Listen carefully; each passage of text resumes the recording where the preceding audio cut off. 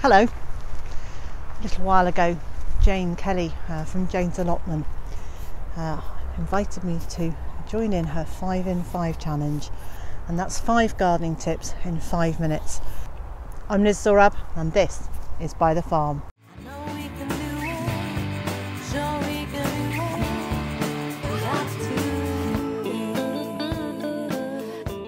So I'll set the timer going and we'll start now.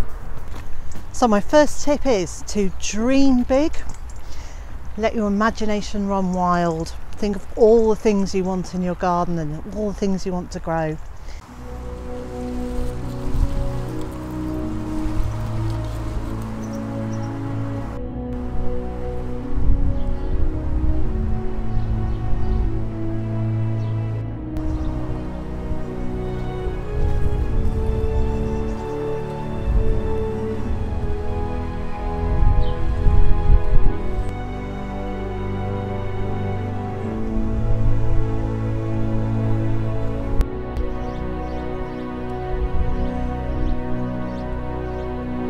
But start small, so start by creating just a small area or one raised bed and just concentrate on one space at a time. Get that how you want it and then move on to the next one, and that way you won't feel like you've bitten off more than you can chew.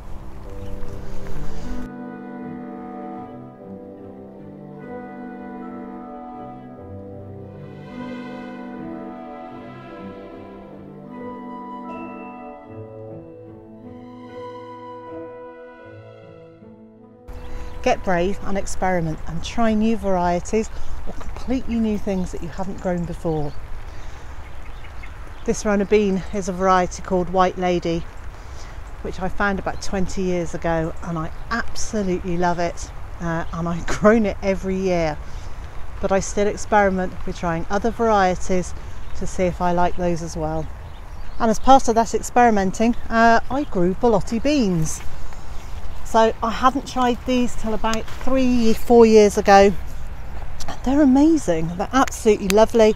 I love the taste of them, and I have grown them. Well, I grew so many of them in the second year that I didn't need to grow any last year, so I've grown some more now, and I'll continue growing these. But if it wasn't for experimenting, I would never have found them. And to add to my collection of extraordinary vegetables, I've just harvested the first jumbo pink banana squash, which is still fairly yellow, but as it ages it looks more pink, and it's huge. It's also worth saving your own seeds, so save seeds from year to year. It will save you money, but not only that, these seeds will have become acclimatized to the local conditions here. They'll be stronger, they'll be sturdier, they'll be more resistant to the local conditions. But you can also take cuttings, layer plants and divide them. Whichever way it is, keep those plants that you really like going.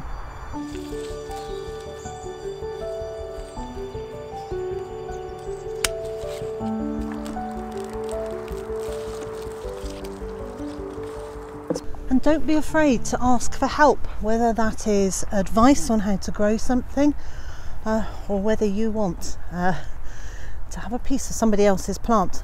Gardeners by nature tend to be very generous, so if you said, I really like this, what have we got here, penstemon, is there any chance I could have a cutting? Many gardeners will just happily give you a cutting to take home and grow on for yourself.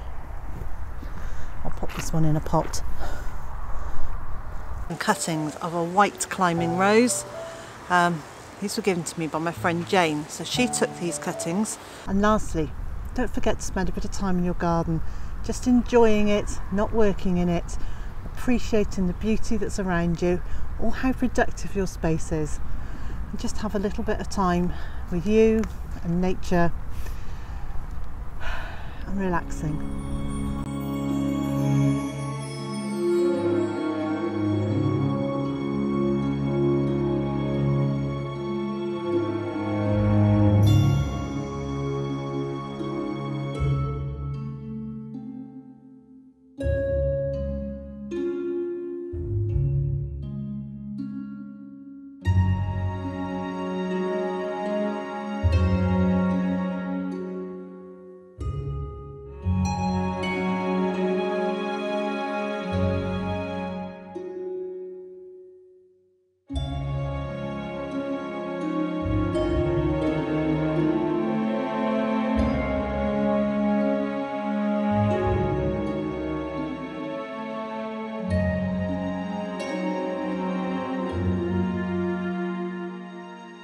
If you're enjoying this video, please give it a thumbs up or leave a comment, and if you haven't done so already, please consider subscribing to the channel. And the final part of Jane's challenge is to tag 3 more channels to join in.